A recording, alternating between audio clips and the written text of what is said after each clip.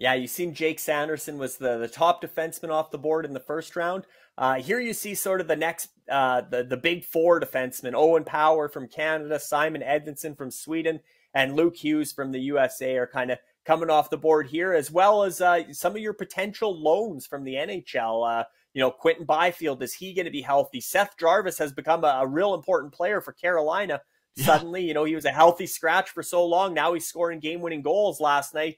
Is he a guy that Carolina would release back to the World Juniors? Everybody thought he was just there for soak up the experience and he'd be coming back to Portland in the WHL. Well, he's looking like an NHL player. So some NHL loan potential here, as well as certainly the big defenseman. And then I'll let you chime in on the name at number 12. Well, I think Connor Bedard is going to be on this team. Somebody said it the other day in our chat, and I apologize for not having the name. It'd be weird if he got exceptional status and did not make the team, but you take the best players. And if Connor Bedard, for whatever reason, isn't, up to the challenge at the camp, he's not going to make the team. I think he's on the team. I think he's a terrific player. I finally got to see him live, and it was a treat. And, he didn't even do a whole lot in that night, and it was still a treat to watch just how he anticipates things so well. So I'd be shocked if he was not on this team.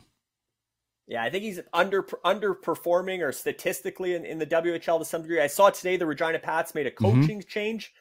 So that obviously will impact Connor Bedard. But I think, again, he's just such a talent. And he was so good at the under-18 Worlds that I think he's, and like I said, the exceptional status. But I think Dan Nadeau pointed out that it'd be weird if he didn't make the roster for Canada. Right. And if he does, Dean, we're probably looking at him at number 2 instead of number 12, because you get 2 years of Connor Bedard.